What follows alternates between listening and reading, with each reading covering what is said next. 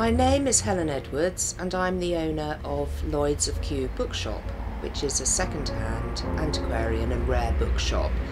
I found myself acquiring the shop after hearing that it was likely to be closing, and it had been a feature of the local community for over 40 years.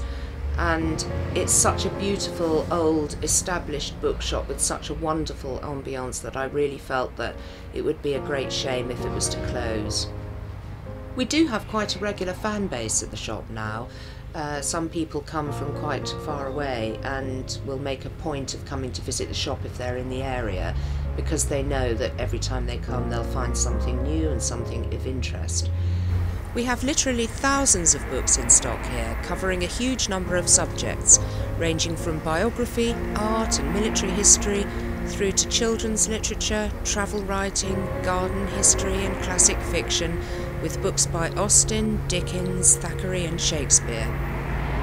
We've got a beautiful set of complete Shakespeare plays, which is the William Irving edition, and it's illustrated with some lovely black and white engravings. And we also have an early edition of Origin of the Species by Charles Darwin.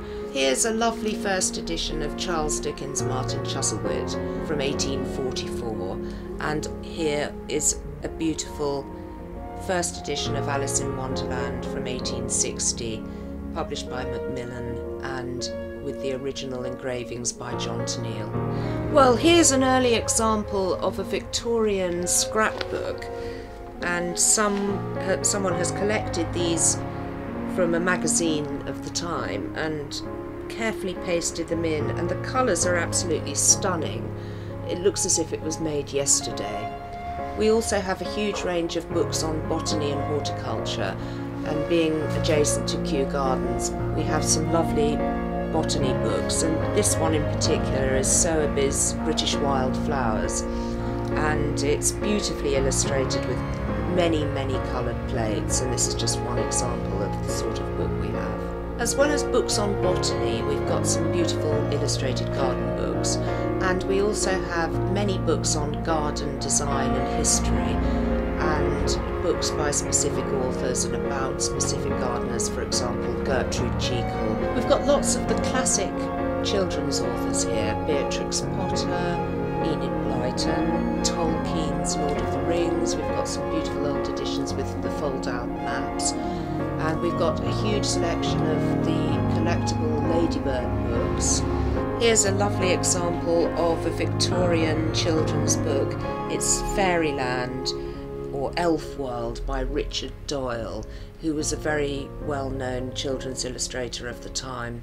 We do a stall at Kew Village Market, which is a local community market, and show particularly vintage books we take along. When you come into a bookshop, you might come across a book that you'd never thought of before, something that really sparks your interest, and you can be hugely inspired by that.